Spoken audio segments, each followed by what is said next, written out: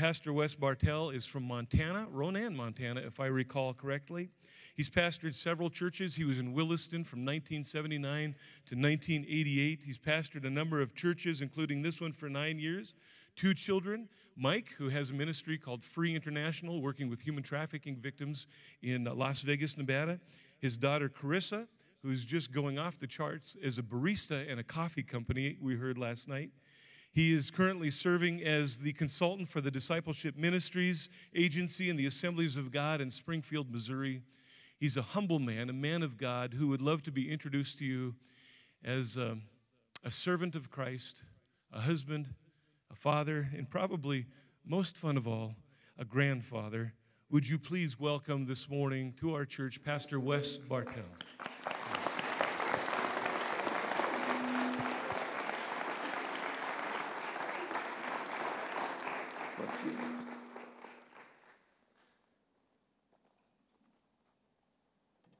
The last few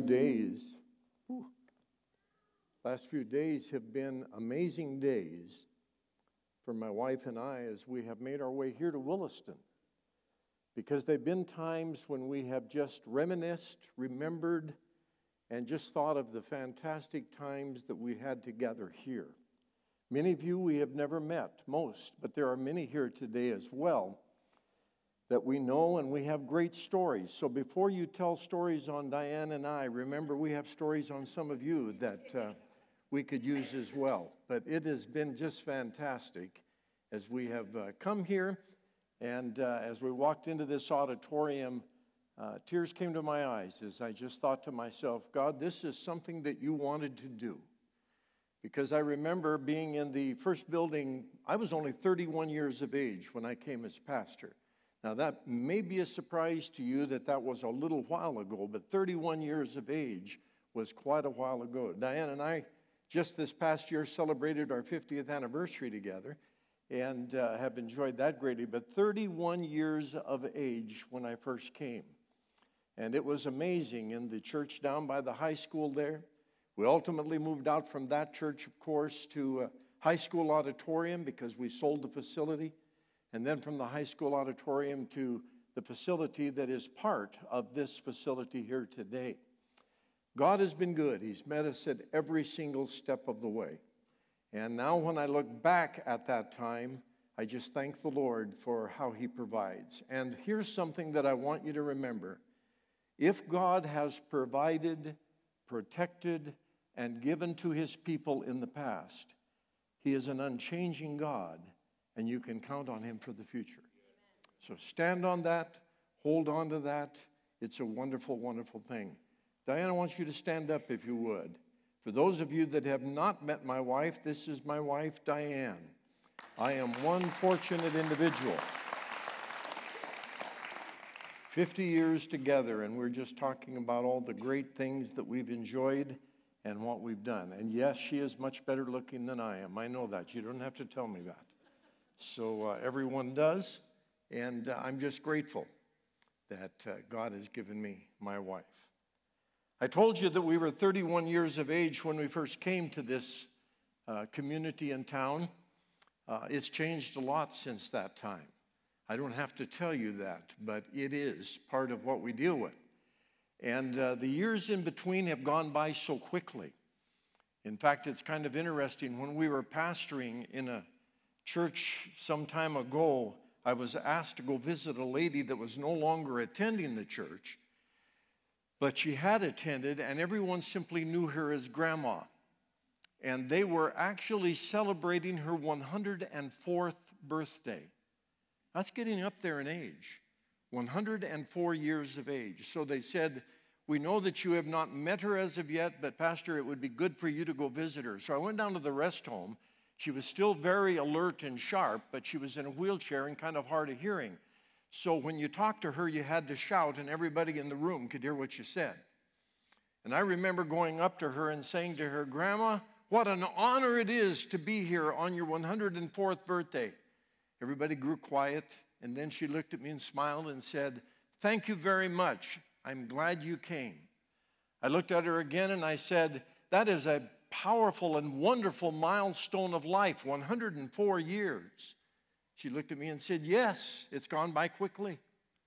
And then I will never forget, I looked at her and thought I'd get a little smart. And so I looked at her and I said, well, Grandma, I hope I get a chance to be with you on your 105th birthday. She looked at me and smiled. Now everybody's listening. She looked at me and smiled and she said, well, I don't know why not, young man. You look plenty healthy to me. God has been good through this whole period of time, and it is a joy to just be a part of this service today. I want you to understand something that I'm sure you already know, but I want to make a statement nonetheless. Where churches meet together is important. In fact, it's necessary because what the church looks like, what it does, represents what the core values of the church really are. But I want you to understand, and this is an important understanding as we move forward, that in reality, this building is not the church. I think you already know that. You are the church. And I have said to individuals over and over again, if you want to grow a church, learn a biblical model of evangelism. What is the biblical model of evangelism? It is not tucking a Bible under our arm, arming ourselves with tracts like the 4 spiritual laws, and going out and passing them out to people in the community. I'm not saying that can't be done. I'm not saying that doesn't produce results, but that's not the biblical model of evangelism that God has given to us. If we want to see this church grow, it is imperative that we embrace the biblical model of evangelism as the church. And I believe that it can best be summed up with 2 very interesting words: express and explain. When we go from this building, we express what we have received through Jesus Christ. And then when people note the difference in lifestyle and ask us questions, we explain how we came to possess what God has given us. And it's out of that that people come into the house of God and they become an important part of what God is doing and what He desires to do in our lives. What I want to do today is talk to you about the house that God blesses. This in reality is a house that houses the church, a beautiful facility. And I am so grateful that God chose to reach down and touch Chris and touch Robin and to see them here today, the great job that they are doing, all of you in support of them. But I want us to understand that there is a house that God blesses. Even though there's a church that dwells in that house, there is a house or a building that God actually blesses, and we have a model of it in Scripture. In 2 Chronicles chapter 6, verse 7 through 21, we have a powerful statement that is made. And what you actually have here is Solomon approaching the time when he is about to dedicate the house that God built, that he built. Now look what it says. Verse 7. Now it was in the heart of David my father to build a house for the name of the Lord, the God of Israel. But the Lord said to David my father, whereas it was in your heart to build a house for my name, you did well that it was in your heart. Nevertheless, it is not you who shall build the house, but your son who shall be born to you shall build the house for my name's sake.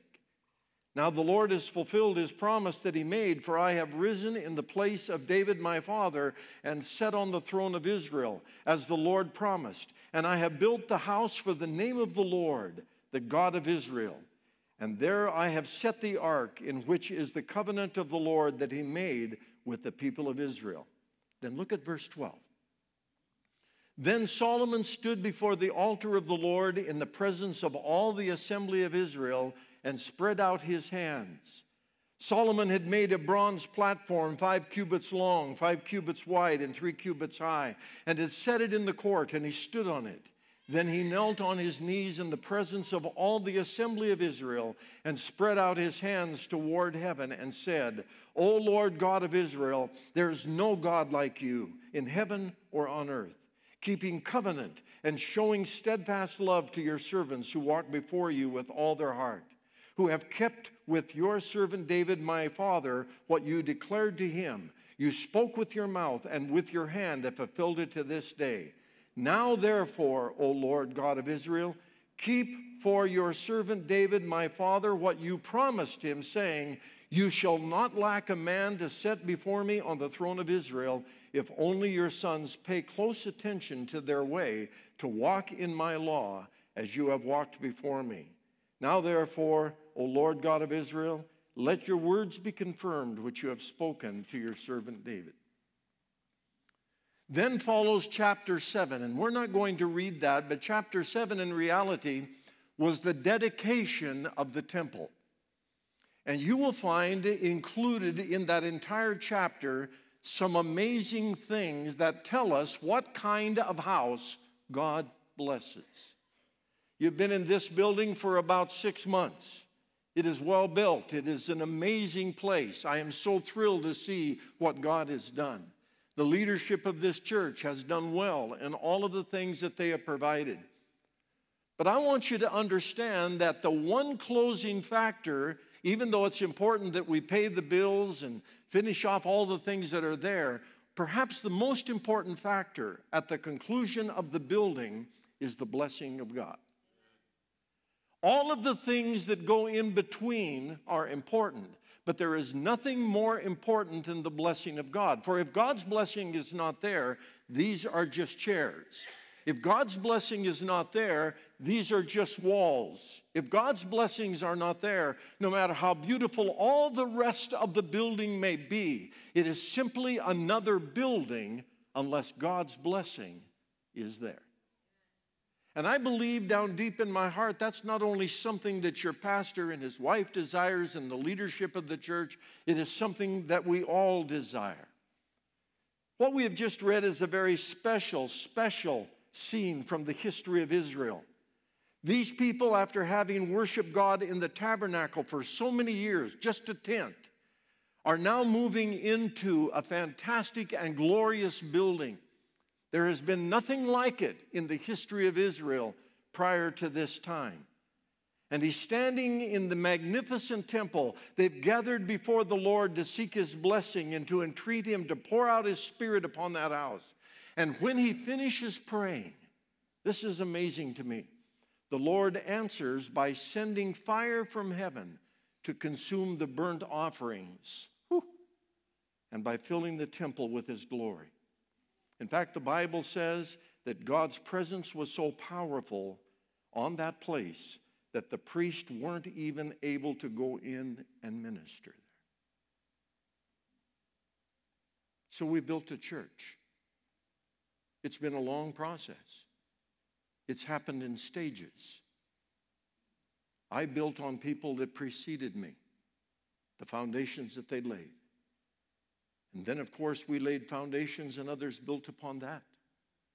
And that's all an important part of what God wants to do and is doing. But we have to somehow ask the question, what kind of house does God bless? Because you desire, I know, to see the blessing of the Lord on this house. So let's go through some of the things that I learned when I was reading this as part of the house that God actually blesses. First of all, it was supposed to be a house of prayer. I'm encouraging you to go back later on and read through the verses of Scripture that have been shared with you, but in 2 Chronicles chapter 7, verses 12 through 19, it actually says, thus Solomon finished the house of the Lord and the king's house. All that Solomon had planned to do in the house of the Lord and his own house, he successfully accomplished. And then it talks about something that he did immediately following that. He brought that house to God as a place of prayer. It should be a place of prayer. It's so important that it become a place of prayer. But in 2 Chronicles chapter 6, verse 11 through 19, it was a place that was consecrated. And in Isaiah 56:7, the Lord says that his house is to be what? A house of prayer. It's not just a place where we sit and listen and grow. It must become a place where we meet with God in specific prayer. And Jesus reaffirmed that truth in the New Testament. He says, my house shall be called a house of prayer. Of all the businesses conducted at the church house, none touches even the hem of the garment of prayer. God's house, hear me carefully, God's house must ever be known as a place of prayer, and God's people must always be known as people of prayer. Now that's imperative. It's necessary for us to understand the part of that. That's a kind of house that God blesses. God honors a praying people because a praying people honor God. And so I encourage, as leadership, encourage the people of this church to keep a primary focus on prayer. Keep prayer at the center of everything that you do. I would love to hear that as your pastor walks into the church building at any hour of the day or night, you find people at the altar praying and seeking God. For that is what is going to make a difference in the areas that you reach out to within your community. Secondly, it was supposed to be a place for cares. As Solomon prays, he asks the Lord to hear the supplication of God's people, and he wants the Lord's house to be a place where one can bring their cares and leave them. When I look back over the time that we pastored here in Williston, it wasn't an uncommon thing to walk into this church, not this one, the smaller one that's hooked on to this one, and walk toward the front and see 2 or 3 individuals there seeking God because of the problems that they faced. It was a place of care. And when you bring that need to the house of prayer, friend, you don't have to fret and worry. You don't have to fear life's hills and valleys. You just learn that God has a place of prayer and that he invites you to come to it. Hallelujah. Boy, you're all quiet. You all awake here? It's a place for conflicts. Well, that sounds a little bit different. A place for conflicts. And what do we mean? Is this a place where we fight? No. What it really means, it's a place where we resolve our conflicts. It's a place where we can come together in the presence of the Lord that has already been bathed in prayer, and we resolve our conflicts. And Solomon says that when there is trouble between 2 parties, that the place to settle that is before the presence of the Lord in prayer. Any church will go through times of conflict. We did. Others did before us. But sometimes we feel that the place for resolving conflicts is in the pastor's office, or a place for resolving conflicts is somewhere else in a court of law. But for God's people, the place for resolving conflicts is in the house of prayer. That's where that should be taken care of. The problems that we face, it's a place for resolving conflicts. Hear me carefully. It's not possible to worship God with bitterness in your heart toward a brother in Christ. That's why a place for resolving conflicts is the house of God. Thirdly, it's a place for casualties. That's an interesting statement. What do I mean by that? Well, Solomon calls upon the Lord to hear the cry of the battle-weary believer. And whether we understand it all or not, we are engaged in a brutal conflict all through the time of us serving God. I love the words of an old evangelist that used to travel throughout the Dakotas. His name was Lowell Lundstrom. Some of you probably remember him. But there's this song that he would sing, and I love the words of this song. It went this way: "It's a battlefield, brother, not a recreation room.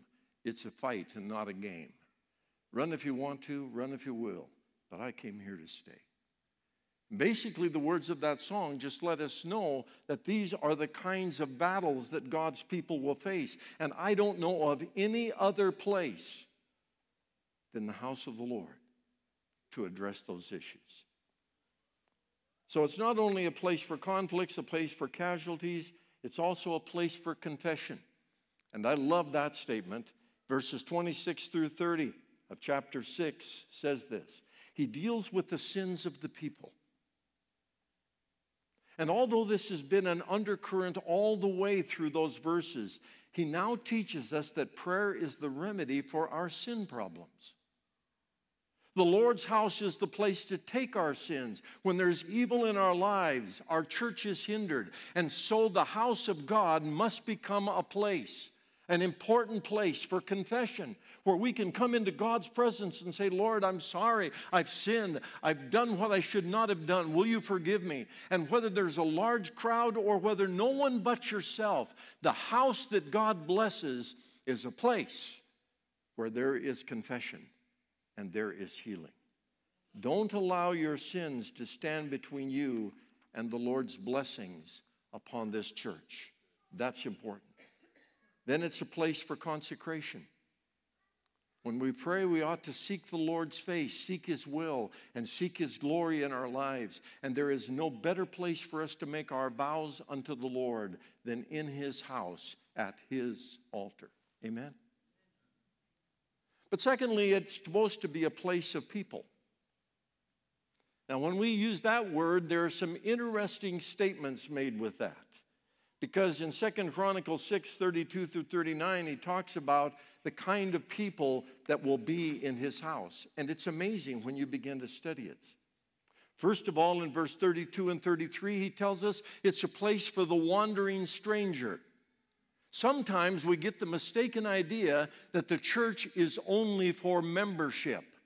But the reality is that the church is for all people. And here we see that even the people who weren't part of God's covenant with Israel were welcome to come to the temple and to call upon the name of the Lord.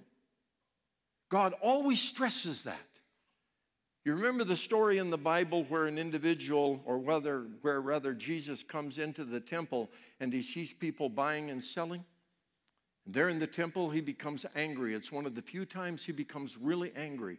And he overturns the tables of the money changers and drives them out of the temple.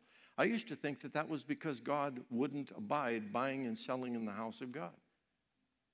That's not the case. When you begin to dig deeper and study the concepts behind that whole story, God, or rather in the temple, there had always been buying and selling. When people came to offer sacrifices, they would purchase their lambs, they would purchase their goats, they would purchase whatever they wanted to sacrifice, turtle doves, pigeons. And then they would go into the temple and sacrifice it. So buying and selling had always taken place. The problem that Jesus was angry about is that the buying and selling took place in the court of the Gentiles. And so now the Gentile people had no place where they could call out to God. And he walks into that place in anger because there is now no expression for people who don't know him. Listen to me, friends. In altogether too many times across this nation when I travel, I watch the house of God become a house where only, quote, believers feel comfortable. And yet what God desires is that it be a place that welcomes the unbelievers, because where can they find Christ except in a place where they sense the power and the presence of God? A place for the wandering stranger. And then verse 34 and 35 tells us it's a place for the warring saint. We're involved in a battle. Amen? And then verse 36 and 39 tells us it's a place for the wayward saint. It's a place where God's people who have strayed away can come back and find Christ. And I remember I could tell story after story of individuals that did that and came back to Jesus, and the rejoicing and the celebration that took place because the house of God had become a place for the wayward saint. The third thing that I want us to look at today is to understand that it's a place of power. Wow, not just a place of people, it's a place of power. 2 Chronicles 7, 1 and 2, first two verses in chapter 7, tells us that as soon as Solomon finished his prayer, fire came down from heaven and consumed the burnt offering and the sacrifices, and the glory of the Lord filled the temple. Whew. I love that. And I believe that God desires to do that within this place as well. It's a place of power. It's a place of miraculous power.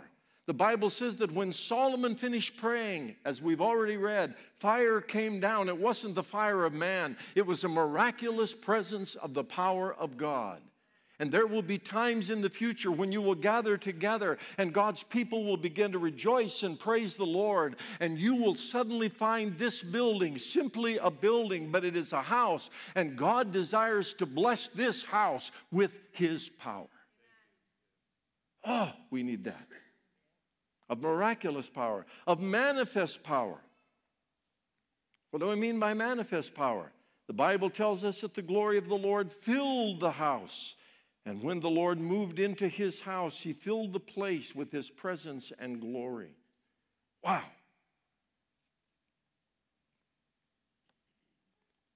This is one beautiful place.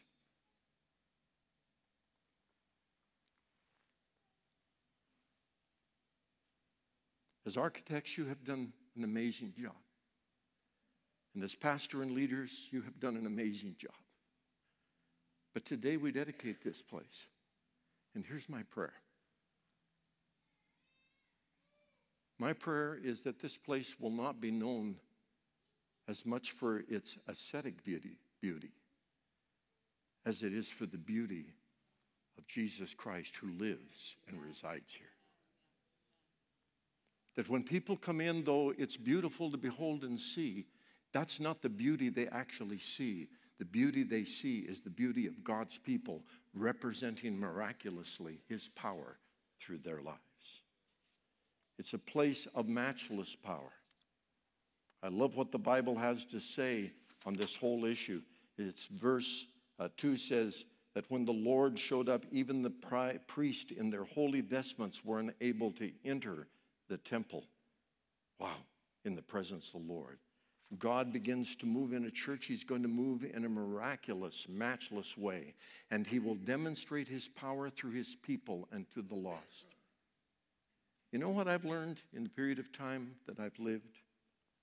I've learned that God has a way of doing things that leave men shaking their heads in amazement at his power and glory. And he can do that within this place. When a church is moving under the power and approval of the Lord, there is no force under heaven that can stand in their way. Remember the two words I gave you about evangelism? Express and explain. That's exactly what is necessary, because the real mission of the church begins when you exit through the door. Next, it is a place of praise. 2 Chronicles 7:3 makes this statement, and I love this statement. It says, when all of the people of Israel saw the fire come down and the glory of the Lord on the temple, they bowed down with their faces to the ground on the pavement and worshiped and gave thanks to the Lord, saying, for he is good, for his steadfast love endures forever.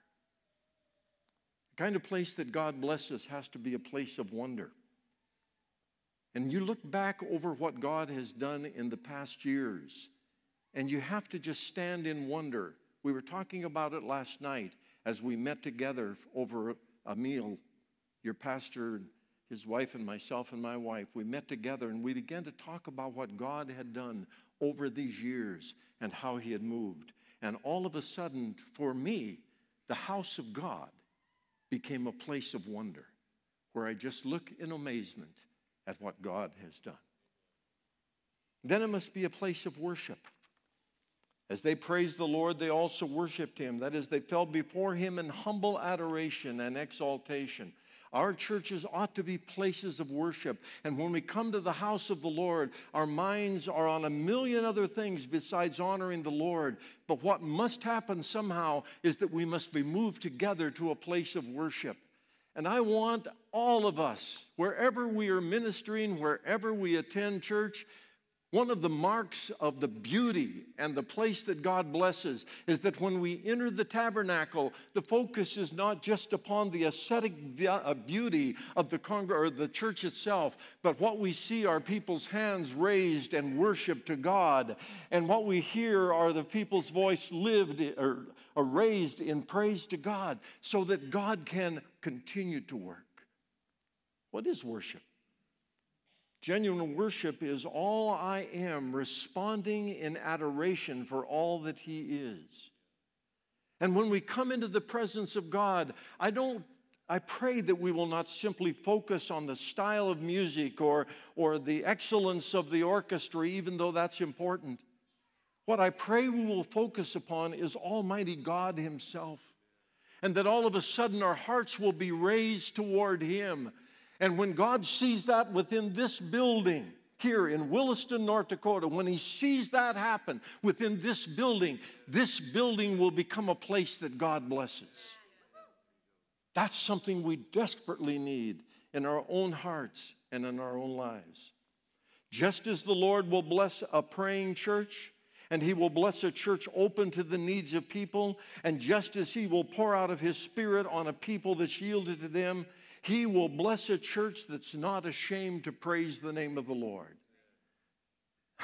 I love the words of this song. I will bless the Lord at all times. His praise shall continually be in my mouth. My soul shall make her boast in thee, Lord. The humble shall hear thereof and be glad. Oh, magnify the Lord with me. Let us exalt his name together. I sought the Lord, and he heard me, and he delivered me from all my fears. As I look around, this building has so much more than what we had. The first building that I pastored in when I was 31 years of age in Williston was a great building. It wasn't long before, however, we outgrew it. And we moved from there into a high school auditorium. You know what I found out? I found out that God could bless a high school auditorium. And then we moved from the auditorium to this place that we're at. Somewhere under the floors of the older building that this is tied on to, my name is written. And I put it there on purpose because I was committed to continuing to pray for what God was going to do in this place. So, my prayer is that as beautiful as all of this is, and I am impressed and amazed, my prayer is that from this Sunday forward, and maybe even in the past, this congregation and church will not simply be made known or be known for the aesthetic beauty of its building, even though that's good and that's important. My prayer is that it will be made or be known for the beauty and the worship and the prayer and the praise of the people that are part of this. Pastor, I want to thank you for the privilege of sharing here today. We drove into town, 1,000 memories came through our minds. Some were very humorous. We talked about them last night. Some were very serious. People that we've loved have gone on to be with the Lord. Many of you we still recognize and see here today. You've gotten a lot older than I have.